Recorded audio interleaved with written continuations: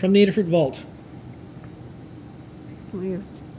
What you working on? Okay, first top secret thing is this flexible e-ink. Here is a video of it.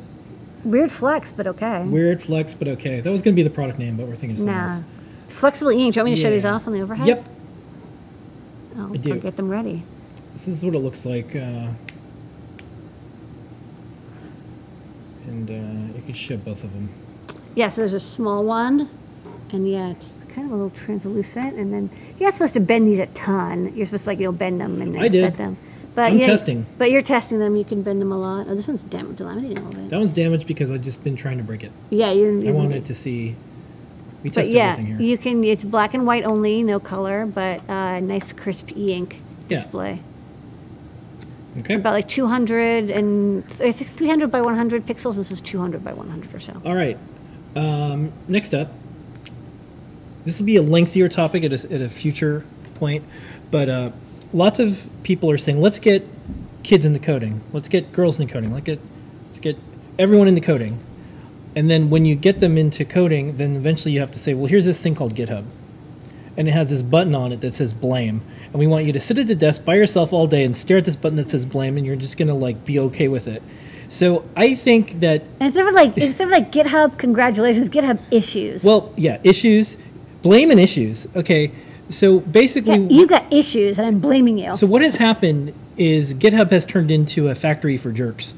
And I think that if we're going to do things for kids, and we're going to bring in people who've never coded, we probably have to change a few things. And it's okay. Like, it was, when you expand something, you have to, like, hey, like, maybe we can do things a little bit better.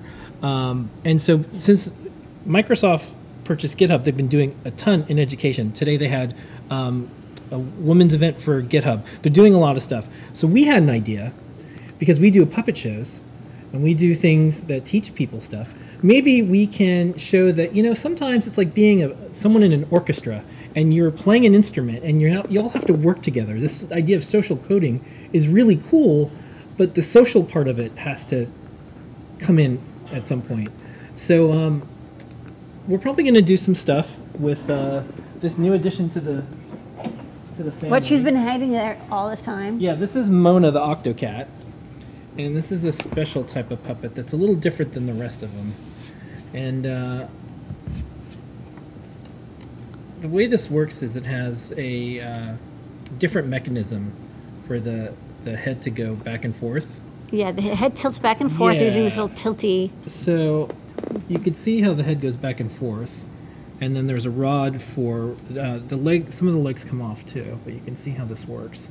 And then if you want to see how Octocat talks, let me go this way here. So you can see how Octocat talks.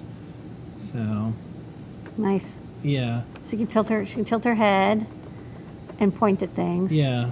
This is definitely an advanced puppetry puppet. Yeah. Nice gems in these jewels on the bottom. So maybe we could do some things to bring in a whole bunch of people and teach them. It's not just pull requests and code. It's how to interact with each other and how to get the best work from each other, and how to collaborate. And how to collaborate and be good, because I think that's just as important as the latest framework. Yeah. And that's one of the things that code. I've definitely used different frameworks because I'm like, this is a community that I want to be a part of. Yeah. It's not only about technical skill, it's about what the future holds. So coming soon. And that is our top secret. Back in the vault. Back in the vault with you, Moon. I mean, she's not back in the vault. She's hanging out here. Right over there. She's right over there. Okay.